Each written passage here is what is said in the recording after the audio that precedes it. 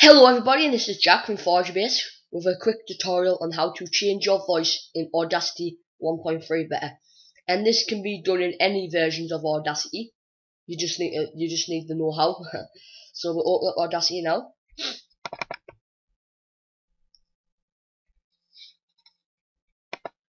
Once you have Audacity fully loaded up, you'll head to the red circle icon to record, and we'll just quickly record there. Hello everybody, and this is Jack. And now we'll test that out.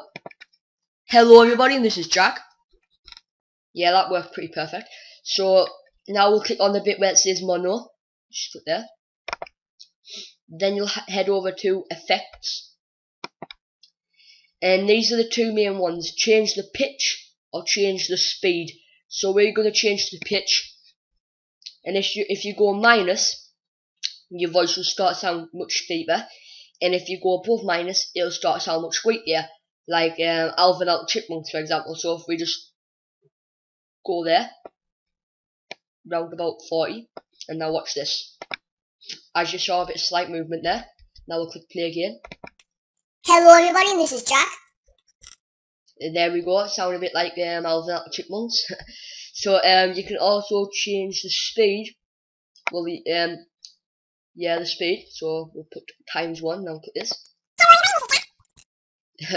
And now we'll put about there, 93 times. So hello everybody, this is Jack. Now start to sound a bit slower, but still squeakier. So you can also use track and mix and render. And then now I'll click play again. Hello everybody, this is Jack. Well, there's meant to be a bit of difference here, but I don't see it really. So but there's also where is it? Generate noise. So we'll have tone. Look at that. Hello everybody, this is Jack. So a bit of beeping sound, and then also your voice. So you can just get rid of that now. Oops. I'll just close this now.